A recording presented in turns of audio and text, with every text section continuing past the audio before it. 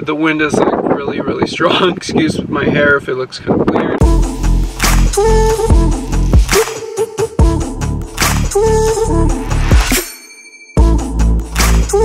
Hey everyone, and welcome back to my channel. It's another outside video. I'm outside. I wanted to do a little bit of a motivational type of video.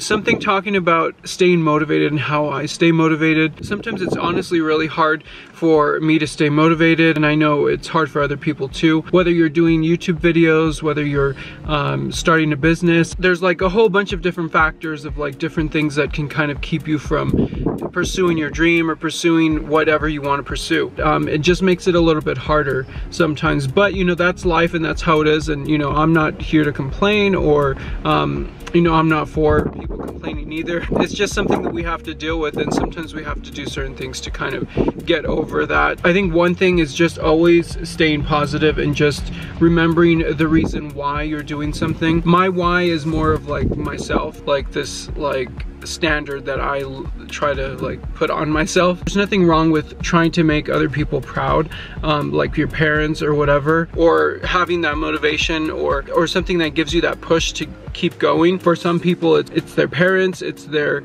boyfriend, their girlfriend, whatever it may be, or their sister. There's definitely like motivation in everything. And so going back to what I try to do, I try to remember why I'm doing something. I try to just sort of self-motivate and say, you know, I might not feel like doing this right now, or I might not feel like filming a video, working on my website or my blog, or writing a post on Instagram, or whatever it may be. I might not feel like doing it, but once I do it, I know I'm gonna feel more accomplished, and I'm gonna feel like I got something done and I move forward. And it's just a really great feeling, and it just motivates you to keep doing other stuff that makes you feel that way. Like if you set your mind to anything, you can do anything that you want to do, but you just have to like get yourself up and do it. There's many things in life, like I said, that kind of get us unmotivated, or that can bring us down or whatever, but you know, you have to just surround yourself with positivity. What I've done in the past, you know, when I've had like negative like family members or friends, you know, I just kind of like politely tell them that I just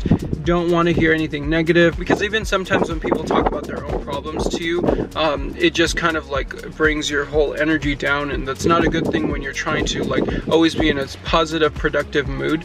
I think it's really great to be honest with people that maybe are a little bit more negative. If you're around positive and optimistic people, you're definitely going to have those characteristics as well. So definitely surround yourself with those type of people. But yeah, I just wanted to share that with you guys, give you guys some insight into what I do to keep myself motivated as a creative, goal-oriented person. So I hope you guys found it helpful, and if you did, definitely give me a thumbs up, and also let me know what you think in the comments down below, and also give me some tips on maybe what you do to stay motivated, and I will see you guys in the next video.